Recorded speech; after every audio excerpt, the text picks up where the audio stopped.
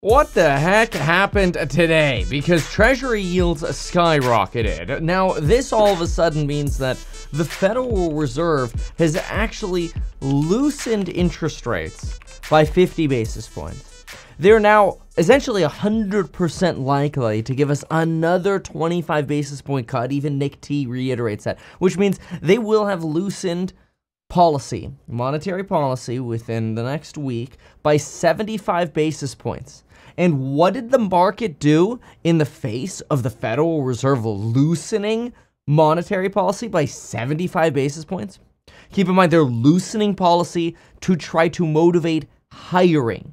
So as the Fed is loosening to motivate hiring, what actually happened in markets? What actually happened was yields went up by 75 basis points. This is insane, and I found why. In this video, we're going to break down why, whether this is a long-term concern or this is destined to correct, and how there might be a potential to play it from an investment POV. Oh, and before we get into it, remember tonight is coupon code expiration night, so go to mekevin.com, join the courses, join me in the course member live streams every single morning when we go through fundamental analysis, discuss trading and fundamentals and investing and any other questions you got. Let's get started. All right, so in order to start this, I'm going to roll over here, and we're going to start with this ISM report, which is the PMI, Purchaser Managers Index, from the ISM, Institute for Supply Side Management. Now, this is a really important report because this report helped contribute to the yield spike today because prices paid spiked. And so we saw manufacturing weaken again, but then prices paid. When this report came out, that prices paid spiked. People again started the trade, which has been popular amongst the Trump trade as well, that says, oh, okay, we're going to have stagflation or longer-term inflation. Therefore, the longer end of the yield curve is going to go up. At first glance, that sounds logical. But when you actually look at the details, it is deeply flawed. Let's first understand what's actually in some of the portions of the report. Promise I won't read you all of it. Let's keep it simple. First, U.S. manufacturing activity contracted again in October and at a faster rate compared to last month as demand continues to weaken. This is not good. This is how recessions begin. Output declined, input stayed accommodative. Now, this is actually really important. I want you to remember this for a moment. Inputs stayed accommodative, meaning that even if input prices go up, they're still accommodative to manufacturing, but in the face of that accommodation, demand continues to be weak, which is really bad, but nobody actually reads the reports. People just read the headline, make a trending trade because, well, that's the way markets are trading, and you know what they end up doing? They end up creating speculative frenzies that are frankly misplaced and are probably going to lead to a massive correction. In fact, one of the favorite things that I'm doing right now is, in addition to getting my Halloween green off, is I am reading on one of these Kindles, hashtag not sponsored, but I'm reading, I love how easy it is to read on this, but I'm reading securities analysis again, and I love this line right here. You ready for it? It is always difficult to approach a contrarian approach. Oh, it is always difficult to take a contrarian approach. Even highly capable investors can wither under the relentless message from the market that they are wrong. You need to have balls of steel to hodl because the pressures to succumb are enormous. Okay, I may have added the balls of steel part, but the pressures to succumb part is there. And this is important because look at the data. Panelists continue to cite efforts by companies to right-size their workforces. Okay, wait a minute. So, accommodative input price conditions, demand slowing, there are continued pressures to right-size workforces, which means more layoffs. I want you to add this together for a moment, okay? Add this together. Well, let's just write it right here for a moment, okay? Right-size employment, layoffs, that's recessionary, right? Accommodative inputs. Oh, there's an extra M there. I got to spell it correctly. There you go. Accommodative inputs. What does that mean? It means you should have plenty of capability of producing, whatever. And what's the next thing? Well, weak demand, which is also recessionary. All of these things point to the same things that we've been seeing at companies. Companies have been regularly complaining about this. It's not a matter of supply chains, with the exception of certain AI chips, being so tight anymore. It's a matter of demand broadly in the economy that's failed. Here's some quotes. Right sizing continues, and we're going to talk about prices in just a moment. Market demand has significantly increased in the significantly decreased in the second half. Well, that's not good. We don't want to see that. And is expected to be soft through the first quarter of 2025. Don't even get me started with how 2025 is going to look. General pessimism in the economy is driving customers to be more restrictive. Business is picking up, but not great. That's in computers and equipment products. Sales have been very slow the past 6 months, though inquiries are up more than 30%. This indicates pent-up demand, but people are skittish. Business levels remain depressed as people are in this wait-and-see environment. More quotes over here, report strikes, blah, blah, blah, blah, blah. Okay, now I want you to get to this category. This is the prices paid category, and this is really important. Watch this. Raw material prices increased in October after decreasing the month before. Energy and transportation costs, which transportation costs are directly related to oil and gas prices, were the, what was that? Secondary driver? Tertiary driver? No, they were the primary driver. The primary driver in why the prices paid index expanded was energy, with, it literally says, crude oil and natural gas increasing somewhat, offset by weakness in steel. So like materials, a lot of materials actually went down, but it was energy that went up. Now, wait a minute. Can we see those energy prices on a chart so we can get a better picture of what's going on? Absolutely. In fact, I pasted it right here on purpose because this is where ISM says that these surveys go out at the first part of every month. Some companies respond right at the beginning of the month. The majority of them respond right at the end of the month or late in the month to give the best picture on pricing. Okay, well, what happened in October? Well, this right here is the price of oil at the beginning of the month, and this right here is the price of oil at the end of the month. Compare that to where you were in September, where all of September it was basically lower than where we were in October. So no duh, there was an increase in prices paid driven by oil. But this was not driven by the economy, stagflating. This was driven by fears that Israel was about to go to nuclear war with Iran. And don't get me wrong, they're still playing tit for tat.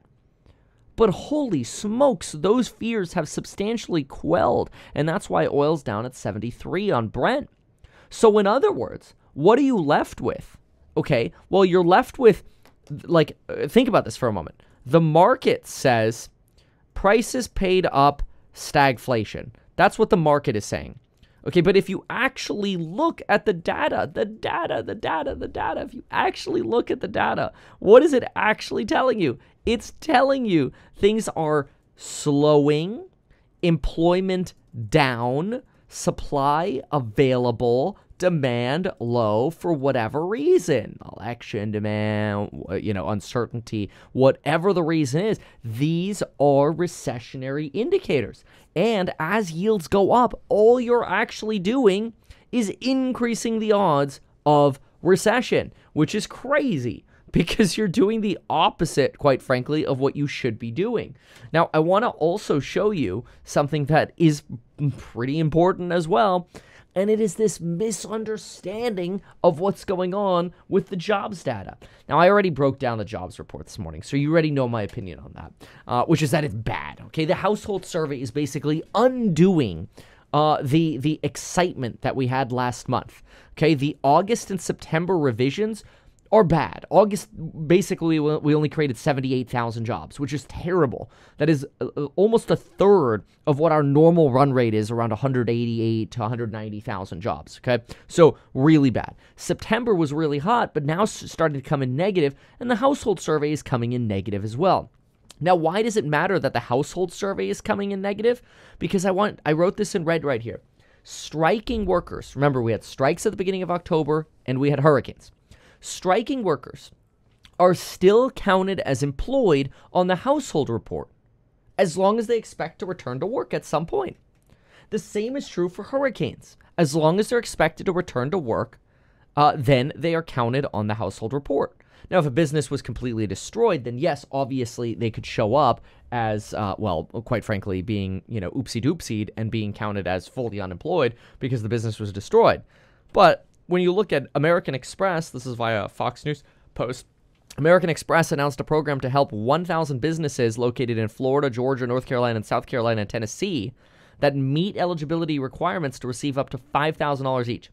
First of all, let me tell you, $5,000 each ain't going to do jack hoonies, but, it's a nice little PR move by American Express. But the second thing is, okay, even if you have 1,000 small businesses, how many employees do they each have? 5? 10? We're talking about 5 or 10,000 employees. Well, how many workers did we lose in the household survey this month? Over 380,000 workers vanished in the household survey, probably because it way overcounted workers in the September report, and now we're adjusting for it. Remember, if it weren't for government workers, we would actually be negative on this unemployment or employment report, rather. Okay, fine. So what does T.S. Lombard says? Well, this is the first time, Mr. Stephen Blitz, that I'm vomiting a little bit because I'm like, bro, how lazy do you have to be to put together a document like this? And I generally respect T.S. Lombard. And I'm sorry, Stephen, you're probably a nice person. We could probably have an alcohol-free beer or some, coffee together, which reminds me. Oh, boy, I got a long night ahead of me. But, dude, this was just straight up lazy. All right, we're going to go through it one moment. Hold on. This is a great cup to drink from. You have to kind of get him like where his ear is. It's weird. All right. Ugh. What can we take away from this hurricane strike addled employment report? Or what we can take away is that the Fed is cutting 25 BP next week and 25 in December. That's all they say. He's basically casting shade on the unemployment report going, oh, well, strikes and hurricanes screwed this one up. And basically markets are just looking through it going, that was the strike and hurricane report. Dude, did you look at the household survey? No, because you're lazy and you're looking at headline. And the market is being irrationally exuberant. It's fully stupid. And while this person just casts it aside, what does he argue? Well, the downward adjustments to August and September are meaningful because these are completed surveys, which results more in line with the anecdotes in the September beige report and confirms why the Fed cut 50. Duh, thank you. So you're acknowledging the weakness, but then what do? Then you go on to say, hey, but you know what? Everything's okay because, even though the actual market rates are the ones that really matter when it comes to whether or not the economy is, nearing a recession, it's really important to remember that right now, the Fed is cutting rates. And what really matters is not forward pricing. It's actually the cost of real money. That's what really matters. And since the Fed is cutting, we're good. And I'm like, are you fully stupid? Do you realize what you just said? You literally just said, hey, man, it's not really what the Fed's doing that matters. It's what people are actually paying. Have you not looked to see what actual yields have done since the Fed has cut? It's a disaster. It's gone straight up. What are you smoking, buddy? So you're literally telling me, oh, it's everything's okay because the Fed's cutting. People are paying lower rates. No, they're not. They're paying higher rates. Have you seen mortgage rates? This is stupid. Equipment financing rates? You want to go finance a car? Come on, it's all gotten worse. Unless, of course, dealers are doing buy downs, which just eats them in the margin. So now you're basically saying, 50 basis points and another 25 and 25 is going to help. That's the same thing people thought in 2007. This is stupid. And then you make this argument that, temporary layoffs are usually a reason for concern, but this time is different because temporary layoffs might not matter as much anymore because 20 to 24-year-olds usually align with temporary layoffs, and maybe staffing agencies are just a thing of the past, so we can't really look at the stat anymore, and that's why there's this divergence. And I'm like, I don't know, man, they both seem to be trending down together on the right side at almost the same slope. I guess it depends really where you start the slope from, but it doesn't look very good. So, point of this being, I think it's a little rough for you to just say this time is different, and even though temporary workers are plummeting and we are seeing more permanent job losers, this idea that we're just going to ignore data that has been very consistently recessionary in the past because this time is different seems a little ludicrous, especially without an acknowledgement of that. Now, with that, it gets even worse because I want you to look at what Bank of America says regarding the flow show and where the crowded trades are. Remember, I told you we talk about where the trades are and what's going on in terms of people's anticipation. So let's go to the flow show, the latest one from Hartnet. And when you look at it, it'll tell you exactly where not to have been an investor basically the last 30 days, because they're going to tell you where, frankly, the most unpopular trades have been, and essentially where the least crowded trades are, and the most contrarian trades. Now, what I personally think is really neat about these is I generally like being the contrarian. And when somebody says nobody is investing in XYZ, it's a sign that I want to be investing in XYZ because that's probably the next trade. You just have to have the balls of steel and a Kindle to respect it. Now, look, I'm not a tech reviewer kind of guy, but if you'd like some tech videos from me, even though I know they'll get like 5,000 views, it's okay out of respect for you. I'm more than happy. Like, I have all the little gadgets and stuff. I'm a big fan of productivity. Maybe we could do a productivity video on gadgets and tech. But this is amazing. I really have to say, I've only had this for like the last, like, I don't know, I think it came in yesterday. Yeah, it did. I don't know why that camera can't focus. I guess that'll work. I might have it on manual. There you go. This is really cool. That's the off screen, by the way. It sort of keeps it on your book cover. It's awesome. Anyway, all right, you ready for this? Look at this. Zeitgeist. Nobody going into this election long 30-year treasury, short gold, and short NVIDIA. Well, guess what I just did? I just closed my position that was long gold because I think gold has topped out. I already closed my NVIDIA position, and I kind of think it's probably top too. And I may be going long the 20-year. So, look, maybe I'm an idiot for doing the contrarian trade, but they literally call it the contrarian trade. The most contrarian trade is buy bonds. Yes. That's because nobody's there, and in my opinion, that's one of the best times to buy. I'm not saying my timing's perfect. It isn't. But I think I'm going to be right in the long term. And in a year from now, people are going to be like, holy smokes, we are dealing with inflation, unemployment, we're probably in the depths of a recession, and bonds are just skyrocketing value. Could be the best trade of 2025. We'll see. Anyway, that's my take. If you want more of my insight every single day, join us in the course member live streams every day over at meetkevin.com. If you have questions or want to bundle up, email us at staff@meetkevin.com. And tomorrow morning, we'll be doing a breakdown live stream for house hike investors. If you have a Q&A, it's the best place to ask me questions. Thanks so much. We'll see you in the next one. Goodbye and good luck. Why not advertise these things that you told us here? I feel like nobody else knows about this. We'll try a little advertising and see how it goes. Congratulations, man. You have done so much. People love you. People look up to you. Kevin Paffrath there, financial analyst and YouTuber. Meet Kevin. Always great to get your take.